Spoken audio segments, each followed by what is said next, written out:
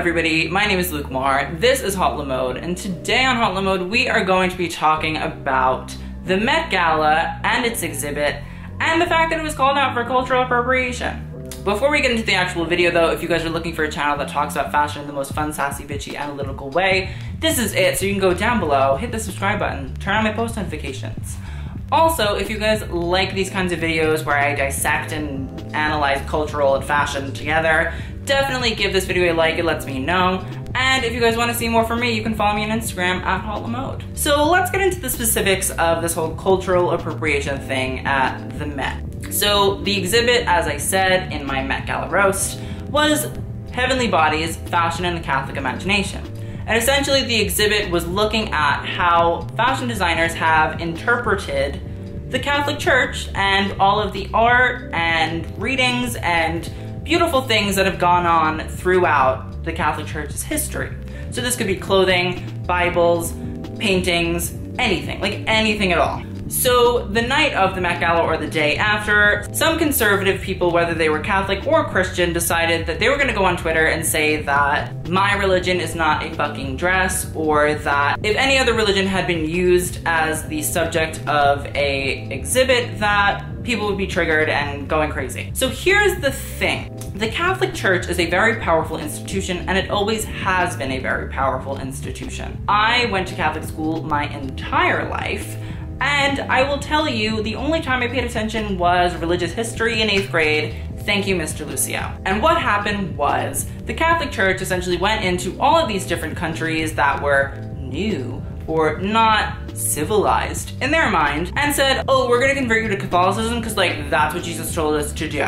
So they went in, they were really awful to a lot of the indigenous peoples of where they went. It was just a bad thing overall. Like the missionaries got murdered and killed. A lot of the indigenous people got murdered and killed. Like there was no, perfect ending anywhere to be found throughout like, oh, I don't know, hundreds of years. And also like the Crusades and the priestly children touching things like haven't helped the Catholic Church at all. So the Catholic Church is not perfect in any sense. And also, the idea that the Catholic Church is being cultural appropriated doesn't make any sense because I will give you the definition of cultural appropriation. According to Wikipedia, cultural appropriation is a concept dealing with the adoption of the elements of a minority culture by the members of a dominant culture. It is distinguished from cultural exchange due to the presence of a colonial element and imbalance of power. So essentially, it's a really powerful group in a society taking and using and abusing things from a minority group because they can. The reason that all of these conservatives were calling out the looks from the red carpet was because a girl in America had actually wore a cheapao for her prom. The problem was she was white. And if you should know anything about cultural appropriation, white people can't just kind of go and take and use without permission at all minority people's stuff. Like they just can't. You can't, it's just not appropriate, you can't. If you read a history book and look at America's imperialistic attitude, as a white American, just don't do it. Like there's no reason. You don't have a reason to do it. So conservatives were all up in arms that this girl was attacked for wearing this cheapao. And so they were like, well, we don't like when people appropriate these cultures. But here's the thing, the Catholic Church is in no way being culturally appropriated. It doesn't make any sense. There is no imbalance of power that is being taken from the Catholic Church because it is a still very powerful and prominent part of society. A lot of people were also really upset with what Rihanna wore, which was a Margiela look made by John Galliano. And they weren't really upset about the John Galliano thing, they were really upset that she looked like the Pope. Well, here's the thing, John Galliano did a Dior-inspired look in 2000 that looked like the Pope and was a representation of the Pope with gigantic pads in his hips.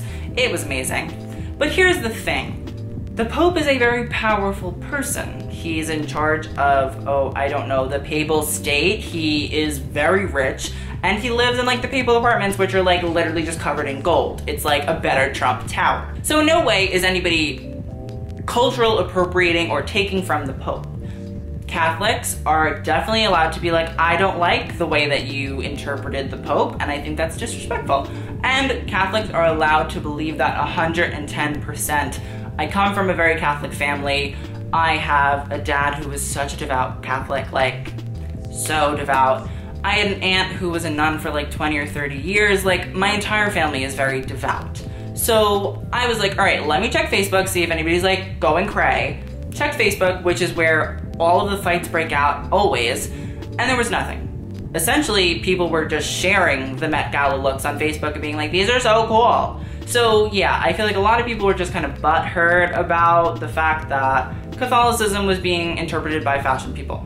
And I think that a lot of people are still very wary of expensive and luxury fashion, so I think there's like an underlying issue that they have with expensive clothes. Another point about the Margiela look was that it was designed by John Galliano, who in no way is a pillar of society or virtue or anything, but he grew up in a strict Catholic family. So as somebody that grew up Catholic, and I grew up Catholic, I feel that if you grew up Catholic and you were forced into being a Catholic, which, let me just say at 3 months old, I did not raise my hand and say, oh, yep, throw me in the water, like I'm good, like I want Jesus to go right here.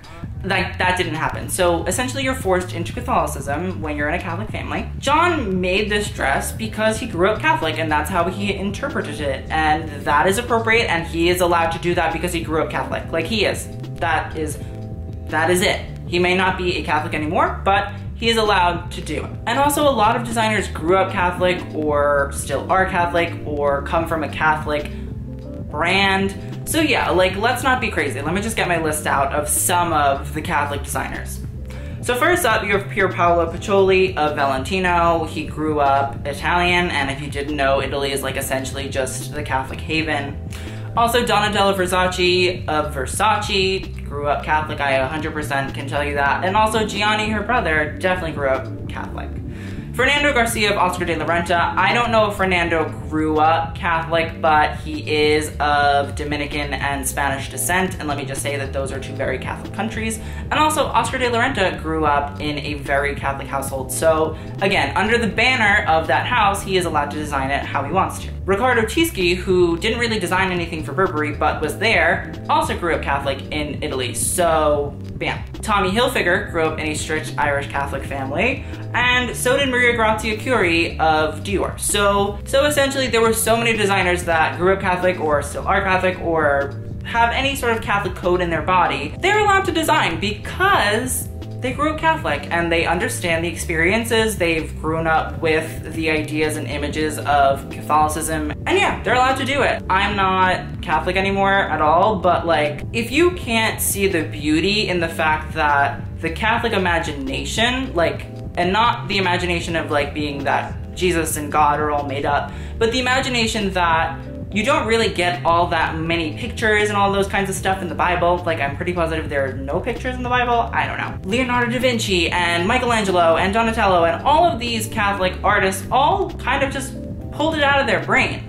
So it's really a beautiful interpretation of faith and Catholicism and all of these different things. So I don't really know why any Christian or Catholic is offended by it. It's a beautiful interpretation of their religion, and it's a beautiful imaginative way of showing faith. And as I said, I grew up Catholic. I very specifically remember the big crucifix, and I remember the light blue, beautiful painted background against Jesus in my church in Staten Island. So yeah, like, you can take so much inspiration from Catholicism and you don't really think about it, but like, it is a very imaginative, colorful, wonderful, ritualistic religion that, stripped it down to its core, is essentially just a brilliant excuse to be imaginative. The other big point that like people were pointing out is the fact that the Vatican was working with the Met for this whole exhibit. Like, Cardinal Dolan, who is the Cardinal of New York,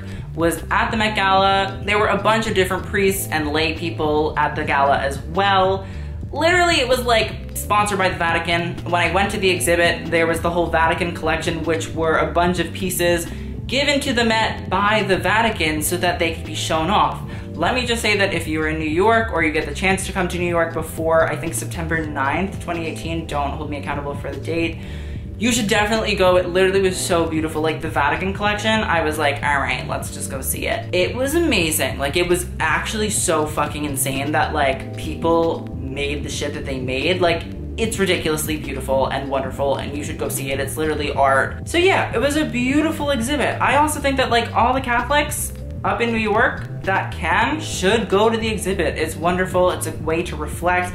I'm not even Catholic, and I felt like that it was a very spiritual experience for me. So I can't imagine what like an actual devout Catholic would go through, going through all of these different pieces and seeing how people interpret their religion in a beautiful way. There was not a disrespectful piece in that exhibit, and honestly I was shocked by that. I thought maybe they would have had like a kind of look at the hard part of being Catholic, but there wasn't. Like, it was only the beauty and wonder of the Catholic imagination. So if anybody's upset or disgruntled, let me just say that if I had a spiritual experience, you would have had an amazing spiritual experience there. Also in the exhibit, you see that a lot of Catholic priests actually have patroned fashion designers to create costumes or looks for different sculptures in different churches and all of these different things. I didn't really understand why these priests were like patroning fashion designers, but still. So Catholic priests were saying, oh yeah, I want these fashion designers to make these looks for our sculptures and all these different things. So again, the higher ups in the Catholic Church were like, yeah, this is cool, we like this is amazing. Also, the red carpet was like so respectful, it was scary. Like, the only thing that I really saw were like some high slits. Like, I didn't see any boobage, I didn't see anything crazy. Beyonce did not come in a see-through dress. Like, it wasn't disrespectful at all. And by being not disrespectful, it was extremely respectful to Catholicism and the ideas of, you know, not showing off so much of your body and all these different things. And nobody had to do that. Like, people could have went freaking nuts, but they didn't. Like, they were really wonderful and respectful, and I was actually shocked at how amazing and lovely they were. And also on the red carpet, nobody even like interpreted the devil or satanic worship or anything like that besides Nicki Minaj, and like, honestly, you couldn't tell from that because she had little crosses on her headpiece. So again, like, there was no disrespect from anyone at all on that red carpet. And honestly, after having seen a part of the exhibit, I have to say that it made some really poignant and smart connections between Catholicism and fashion. Like, essentially, if you think about it, a Catholic Mass is really a show, and it's like a show for Jesus and God and the Holy Spirit and all these different people who Catholics believe in. And fashion is essentially a show. It's essentially a showing of who you are. And through Catholicism, priests and altar boys and those that attend church all are showing themselves through what they wear and how they act and what they do.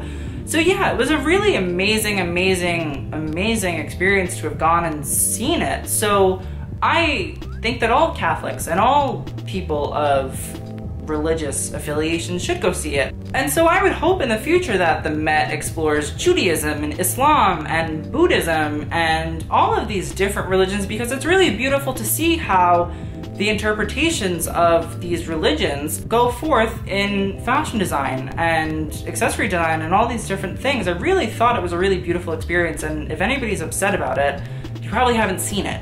And you haven't experienced what it's like to really see all the beauty and wonder of that exhibit. So yeah, I recommend that if you are either Catholic or not, you definitely go see the exhibit if you're in New York or you're gonna be in New York any time in the future. And also, like, really look at the history of the Catholic Church and it as a whole in order to really understand what the Catholic Church really is and why you maybe shouldn't be defending it as hard as you're defending it. So please let me know what you guys thought of this video in the comments below. I love to read your comments. I'd love to have a discussion on all of this because it's very poignant in our society today.